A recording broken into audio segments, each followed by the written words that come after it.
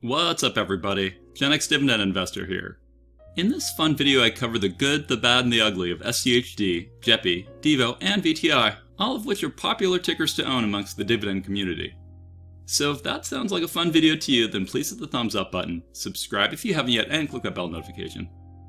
And before you complain that you shouldn't compare a covered call ETF to a total stock market ETF to a dividend ETF, well, I'll just respond by saying no soup for you, because that's what I'm gonna do.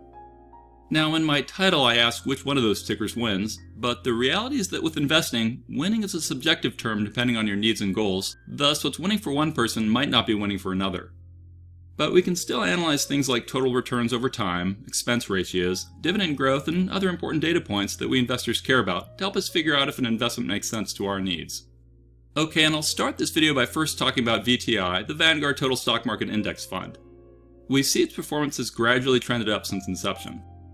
It's got a super low expense ratio of 0.03%, aka 3 basis points, which means that if you invested $10,000 into VTI, then Vanguard would withhold $3 of your returns each year, on average, as a management fee. We also see that it pays out quarterly, and its trailing 12-month dividend yield is only 1.58%. So if you wanted to retire on dividends with VTI, you would need a lot of money. We also see its AUM, or assets under management, is a high $285 billion, which means lots of people invest in it as that represents the total market value of VTI that Vanguard manages on behalf of their clients. Typically, investment products with high AUMs have higher market trading volumes, making them more liquid, meaning investors can buy and sell the fund with ease, and I personally avoid things that don't trade a lot. You can also see that some Seeking Alpha analysts have it as a hold right now, seemingly due to fears of recession becoming more likely. I'm personally fine to keep DCAing into an ETF like VTI because I believe in it, and in fact it's the ETF that I usually recommend to newer investors whenever I can, whether that's a random Uber driver I meet or whomever. Like I sometimes volunteer my time at a tech startup founded by a former colleague of mine, a startup that I now own a few percentage in due to me providing some guidance to it in its early years, and at a lunch meeting we had I pitched VTI to a newly hired college grad who was curious about investing. Now I don't own VTI, so why would I recommend something I don't own? Well, if you've watched my channel for a while, then you'd understand that my needs and goals and risk tolerances are unique to me, and my goal is to influence the world to invest intelligently, and I believe that the easiest way to achieve that is with an inexpensive, broad market index like VTI, rather than going with individual stocks like I do. But I like my portfolio more than VTI, and I've configured my taxable account to automatically transfer dividend cash straight into my checking account, which also means that if something happened to me, then my wife and kids would still magically have a checking account that keeps filling up with cash. And no, it's not really magic, nor is it free cash, but it is like magic and free cash to my wife, who's never logged into her brokerage app in her life, nor even thought about selling a stock.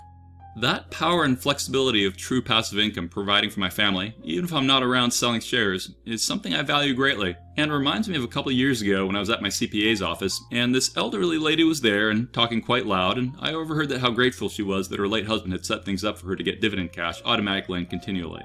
Each payout was another happy reminder of what her husband had created for them.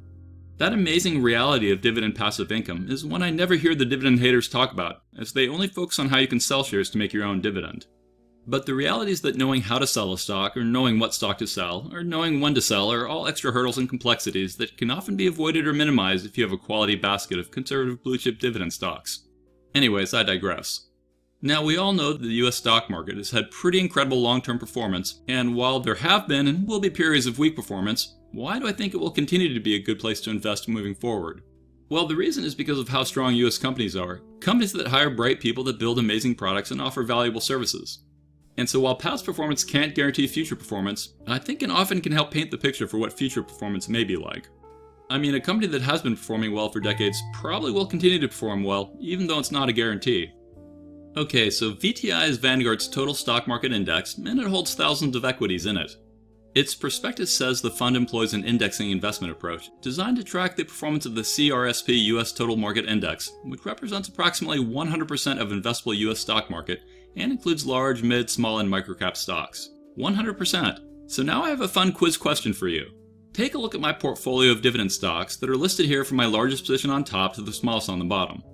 Pause the video and then leave me a comment telling me if you think that I have any tickers that aren't part of VTI, and if so, which ones. And don't look at other people's comments. Now that was obviously a trick question, because VTI holds 100% of US public companies, right? Well, not quite. Did you figure out which ticker I own that isn't in VTI? Great job if so. but not as great as the person who identified which 2 of my tickers aren't in VTI. Seriously, give yourself a hand if you correctly named 2 of the tickers I own that aren't in VTI. But if you're a total smarty pants, then you managed to name 3 of my tickers that aren't in VTI. Everyone should give you a standing O for that. But if you manage to correctly identify the 4 tickers that I own that aren't in VTI, then you get a flyover in your honor. That's right, folks. There are 4 tickers I own that aren't in VTI, aka the Total Stock Market Index. So what are they?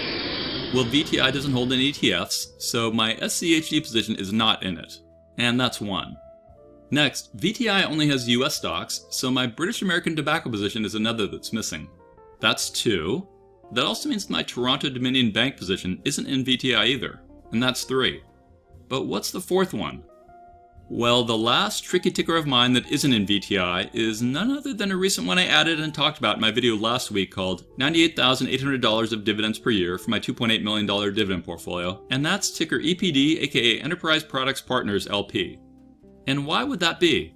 Well, surprisingly, it turns out that no MLPs are part of VTI. Here, I'll prove it by asking our AI overlord. So I click on my special Microsoft Bing browser, special in the sense that this particular one I'm using is a development build that has a ChatGPT button on it, and I ask it if MLPs are part of VTI.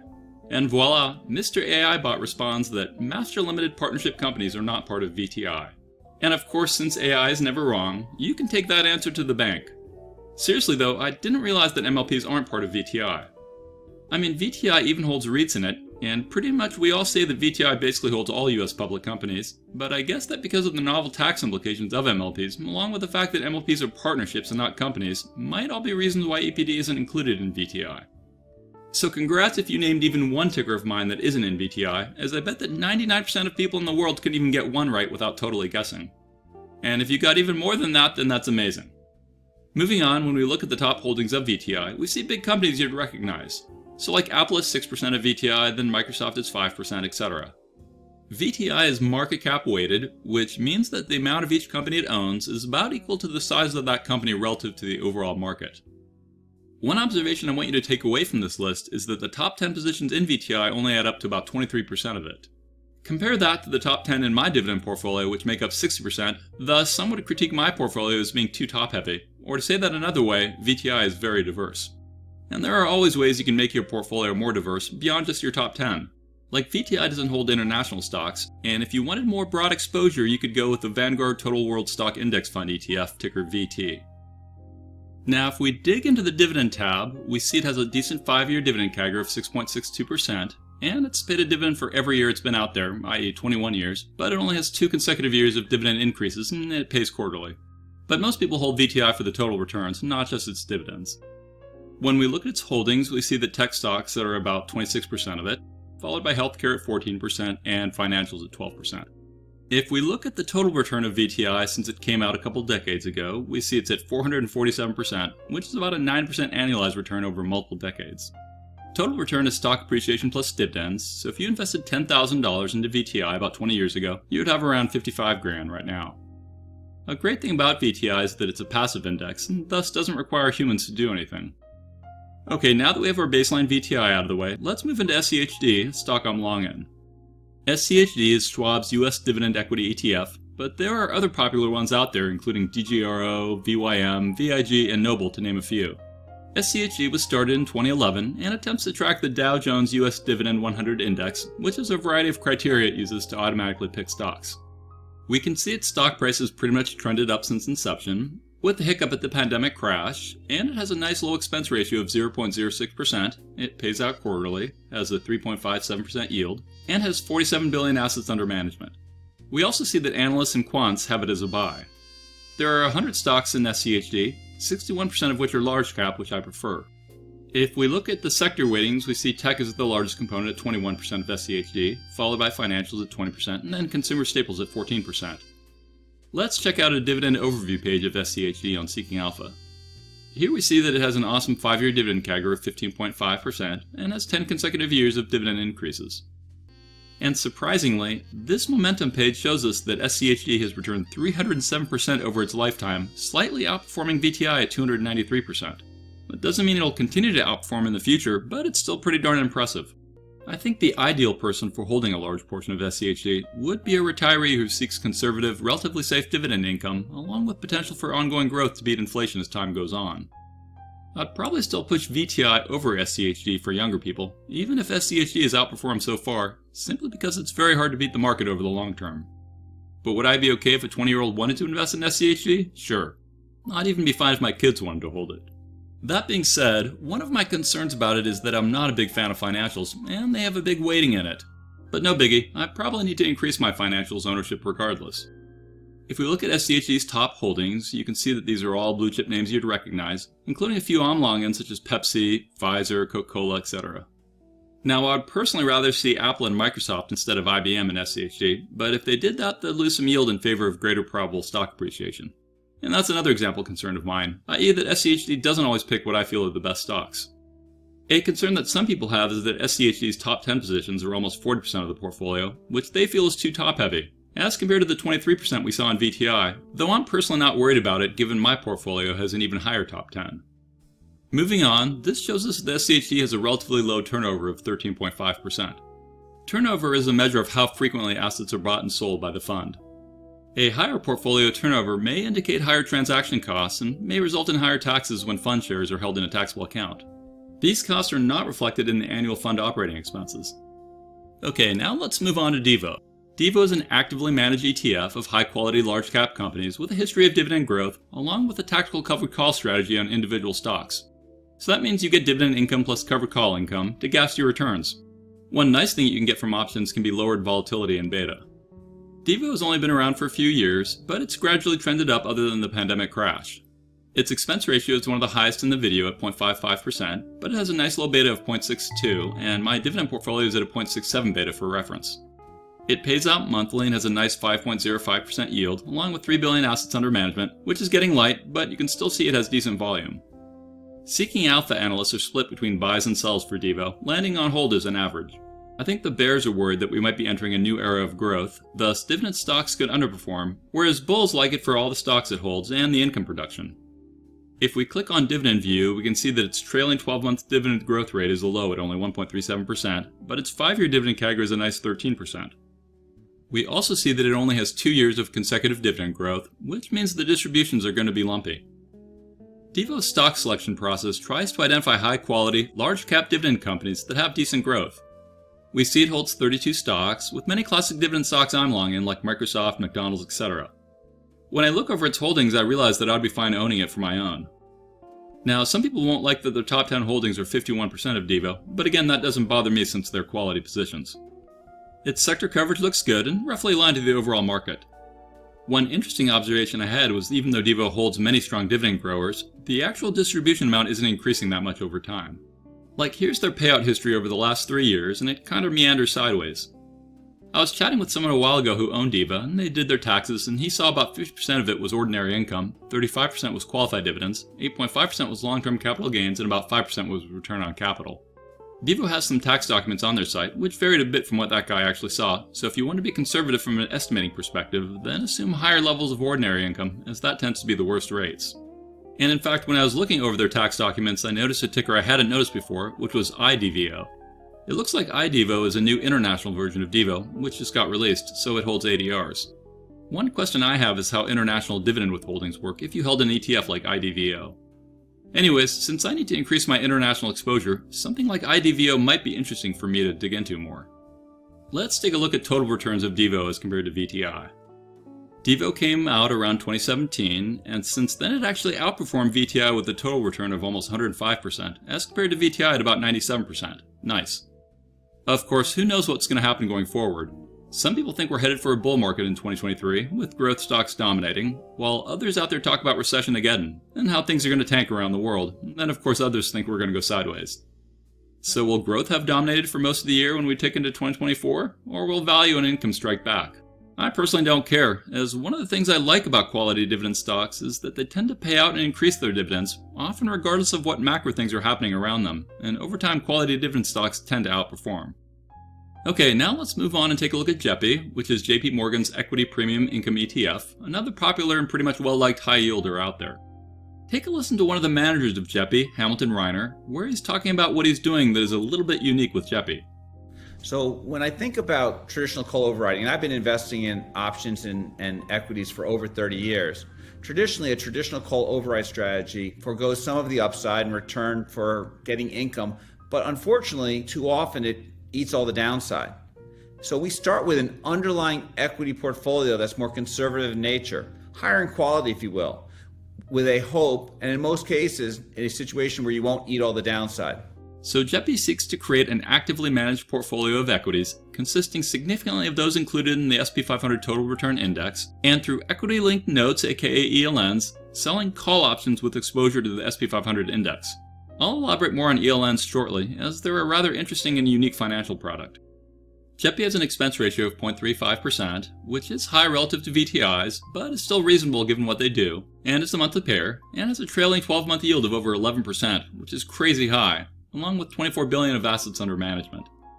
Now, 2022 was a great year for JEPI as the market tanked and things were volatile, but even its managers say that a more normal yield expectation is something like in the 7% to 9% range, so adjust your expectations accordingly. JEPI holds around 130 positions, including blue-chip dividend stocks I own like AbbVie, Coke, and Pepsi, and own some non-dividend stocks like Google and Meta and Amazon, amongst others. One thing to be aware of with JEPI is that it has a pretty lumpy monthly payout history.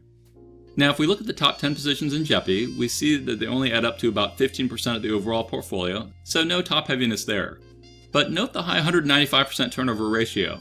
A turnover ratio of 100% means the ETF has bought and sold all its positions within the last year. A relatively low turnover ratio like 20% is more of a buy and hold strategy, whereas a ratio over 100% means more trading than holding. And why should you care? Well, more trading often means more fees get taken out, and those transactional fees are not included in the expense ratio that they normally publish. High turnover can also sometimes mean more tax implications. Anyways, JEPI looks for quality stocks at attractive prices that have lower volatility, and they limit each stock to 2% of their portfolio so that no single position can dominate too much. And they try not to go over 17.5% in any single sector, and you can see how tech is their biggest weighting at around 15%, followed by healthcare.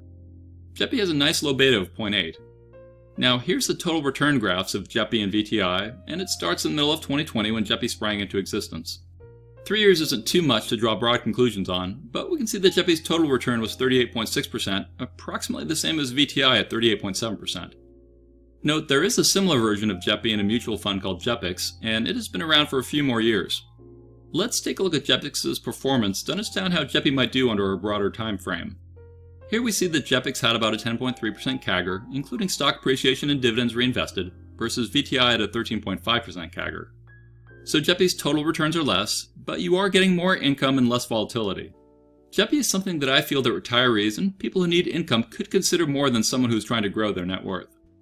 Let's dig into JEPI's usage of ELNs for a bit. ELNs, aka equity-linked notes, are structured as notes that are issued often by banks that are designed to offer a return linked to the underlying instruments within the ELN. JEPI's ELNs are specifically designed to combine the economic characteristics of the S&P 500 Index and written call options in a single note form and are not traded on an exchange. Investopedia says, equity-linked notes provide a way for investors to protect their capital while also getting the potential for an above-average return compared to regular bonds. In theory, the upside potential for returns in an equity-linked note is unlimited, whereas the downside risk is capped.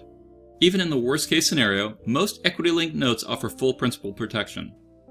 I read a MarketWatch article where one of the managers of JEPI said that they used a covered call options strategy by purchasing equity-linked notes, which combine equity exposure with short put options, and that the fund invests in ELNs rather than writing its own options, because unfortunately option premium income is not considered bona fide income. It is considered a gain or a return of capital. Or to say that differently, one key reason they are using these equity-linked notes along with pure dividend stocks is so that their distributions come out as ordinary income and qualified dividends, rather than return of capital and capital gains. I've never owned JEPI, but I talked to a guy who does, and he said something like 85% of his payouts were at normal ordinary income rates, while 15% were qualified. And qualified is usually taxed at 0, 15, or 20%, whereas ordinary federal income tax brackets vary from 10% on the lower end all the way up to 37% at the upper end. I'm not a tax guy, so take that for what you will.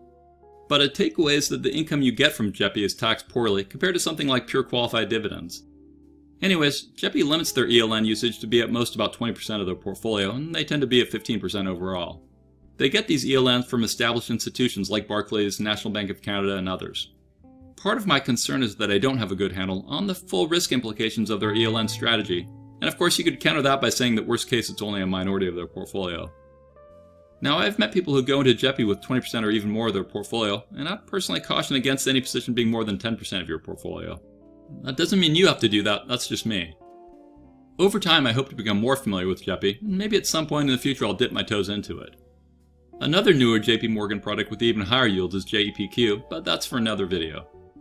And now for fun, let's look at total returns of JEPI, VTI, SCHD, and DIVO all on one graph. Unfortunately, since JEPI's only been around for a few years, it limits the usefulness of this comparison, but we see that JEPI had 38% total returns, like VTI, and then SCHD came out on top at 55%, and DIVO was second at 47%. And of course, some people like to mix and match these ETFs, so maybe 25% JEPI, 75% SCHD, or 33% DIVO, 33% whatever. Some people like to hold them in their retirement accounts, dripping them, and others are using them as income in their taxable accounts. But who wins? Well, that really depends on you. Each ticker has its pros and cons, and risks and issues, so familiarize yourself and then determine what makes sense for you. If I had to pick one general winner, then VTI would be the one that I would recommend for most people most of the time. If someone was looking for a strong dividend ETF that provided good qualified dividends, then SCHD would come out on top for me. If they were looking for more yield from a standard covered call ETF and were okay with normal taxable income, then DIVO might make more sense. And if they're cool with equity-linked notes and maybe are a bit more aggressive, then JEPI might fit their risk profile. Of course, don't forget that you can also spend time to learn how to do basic options and do them yourself rather than invest in a covered call ETF. But some people would rather golf or whatever than do options, so to each his own. Regardless, please leave me a comment telling me if you own any of these tickers, as it's always fun for me to hear what my subscribers are invested in. Also, leave me a comment if you think I should go into any of these tickers, and if so, which one. And with that, I'd like to close things down and remind you not to forget about my Seeking Alpha referral link. I've recently become a Seeking Alpha affiliate, and they currently have a sale running where new people can sign up for their premium membership for only $99 for the first year, starting with a 7-day free trial that you can try and cancel if you don't like it, versus the normal $239 a year that I've paid for years. It's my favorite site for stock information out there, so I'm cool pitching it. They mentioned that they'd probably be changing this offer soon, so verify what they were offering if you decide to try my link. Finally, I'd like to thank Cookie Monster 71, who just boosted my Discord server and is a Patreon. Which reminds me, I highly recommend that you join my free dividend Discord chat server, which has over 10,000 dividend investors on it from over 70 countries around the world. And if you made it this far in the video, then please hit the thumbs up button, subscribe if you haven't yet, and click that bell notification.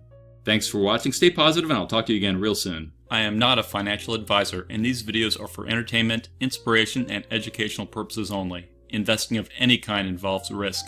I am only sharing my opinion with no guarantee of gains or losses on investments.